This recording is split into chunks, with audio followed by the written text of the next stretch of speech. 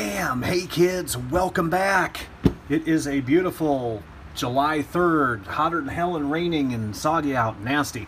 Anyway, this is a quickie little how to make something video, which I haven't done in a while. For those of you that run quarter scale, fifth scale, big RC cars or boats with gas engines in them, like Zenoah engines or, whatever you're running. Usually on that car or boat, you have a button that you push, and that grounds out the coil with the head, and it kills the engine. Like a roving car has that. RC boats, big RC boats, have that, and that's how you kill it. And so what I wanted to do, it kind of made me nervous. If your fail-safe, your battery goes dead, or something happens, or your servo fries, your throttle servo, and the bits just keeps on going. And I have had that happen with my roving car. Thank God not with a boat yet, because I have 3 gas boats and I have the one roving car now. And so I'm like, I'm gonna buy a remote kill switch. You plug in your receiver and it'll kill the engine.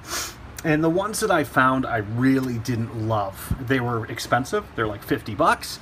And they just, I don't know, I just didn't love it. So I'm going to show you how to make your own, okay? Very, very simple. So what we're going to need is one of those and one of those, okay?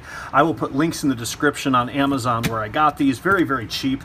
I think I bought 4 of these for $5 or something. I think this is 8 or 6. Very, very cheap, very easy to make. So what we're going to do is we're going to talk about this first, okay? This is a remote switch, and it comes with a little diagram, but it sucks. All right, so basically you hook this into your receiver, and then this is going to go into your battery source, and this is going to go to the source you want to control. For instance, if you wanted to turn on and off LEDs from a 5-volt source, you would plug this into, say, channel 3 of your radio. This would go into your 5-volt battery, and then this end's going to go to your 5-volt LEDs. And when you toggle the switch on your radio, it's going to basically throw a relay in here, and it's going to let it go across. The bad thing about these are just the way the voltage is set up, and you always have to apply a sub-voltage. Okay, so that's how this works, but I'm going to show you a cheating way around that. This is a single channel relay, okay, that can go off of a high or low signal. Very, very simple how this is set up. We've got a DC in, 5 volts, DC negative, and it'll run like 5, 12, 24, but we're going to use 5 volts. DC positive, DC negative, and signal input right here. I don't know if you can see that. And then on the back side, you've got normally open, which is NO, common, or normally closed. So you got to think about what we want to do here. We want, whenever the motor is running and the kill switch is open, to kill one of these motors, you have to ground out the coil. So you have 2 wires going to your kill switch on your machine, and then that is a normally open switch. When you push it, it closes, shorts out the coil to the head or ground, and kills your spark. Your engine dies. So what we want to do is we want to make it so we can control engine kill from the remote, channel 3. And I also want it so if my battery dies, my radio battery, or something happens, the power gets disconnected for whatever reason, I want that thing to normally close as well. So you can see, we'll put the meter on continuity. Bam! Pretty simple. Okay? So normally closed and common, when you put your meter across those two, should beep. Normally open and common should be open, right? Very, very simple. So what we're going to do with this is we're going to make a couple mods. The first mod that we're going to do is we're going to cut the sheath off of this, because I do not like having, since this is a 5-volt relay, I do not like having to supply an extra 5 volts. That's silly, because we're running 5 volts. Okay, so take an X-Acto knife, cutting off the heat, shrink. Okay, now what we're going to do, this is very, very simple, guys. These 2 are going to go to our relay. These 2, we're basically going to jump back to our incoming voltage that we're getting off of our receiver. Okay, so we're going to take it back to here, cut it right about there, All right. Simple enough. Then I'm going to tin those up and I'm going to solder them to the positive and negative right there. So be right back. All right, simple. So what you can see here is this is our incoming off of our receiver. This is a 5-volt relay, so I don't need an external power source. I've already got 5 volts sitting right here. So I just took these, cut them, and soldered them into 5 volts and ground, obviously. Then we're going to take this, and I'm going to put it right here. And I'm going to measure these out to right about there. You can make it neater than this if you want. This is going in a boat, and then I make another one for, I've already made a couple, make another one for my buddy for his roving.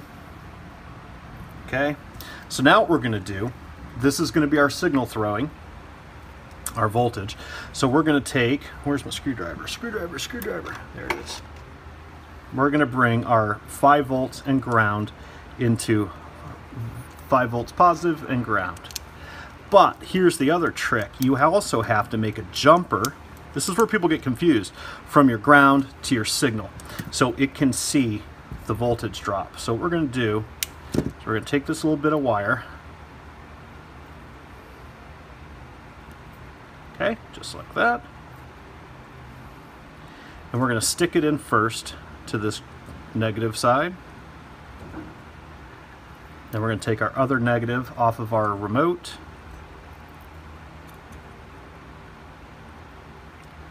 Okay, and we're going to tighten that up. So that's going into the ground side. Then we're going to take this jumper and we're going to jump it into the signal loss side, or signal gain, depending on what you want to do. Trust me, just do it. All right, now we're going to take our positive and we're going to stick it in our hot. And you're done, theoretically, okay? Then what I do, just for a little bit of fun, I will take a little bit of conformal coat. I usually use the spray, but this stuff dries a little bit faster. I'll conformal coat the back of this real quick. Because when I put these in a boat, I balloon them, okay? All right, a little Bardwell blowing there. So the other thing while that's drying that I wanted to talk to you about is there's a jumper right here. This is a low signal or a high signal. So you can basically make this relay throw if you drop voltage or raise voltage, okay? Well, we want it so it drops voltage, okay? When it sees a voltage drop, we want this thing to normally close, okay? So we're going to be wiring into that. So we're going to take this guy, and then all I do, very, very simple, take a little bit of CA,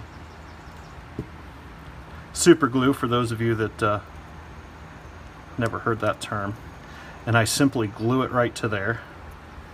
Take a little kicker, done. Okay, now what we're going to do is we're going to test it, and I'll finish conformal coating it later. So we're going to whip out our fancy dancy testing whacking board. Okay, I got a receiver hooked up here, and we're just going to put this into channel 3 because that's what I use for my boats for this particular process. Now what you're going to do, you want that jumper to stay on the low side, and we're going to take where your switch wires into your engine, okay? For your kill switch, cut the switch off or desolder, whatever you want to do, and then take one of those wires, put it in common, and the other one in normally closed, and you are done. I will show you how this works right now. So let me grab a battery. I'll plug this guy in. All right. Turn on our radio.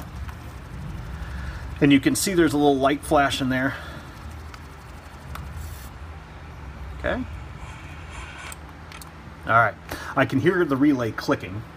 So what we're going to do is we're going to test it. Right now, channel 3 is off. You can see right there, I toggle this switch. Okay, and it also has status lights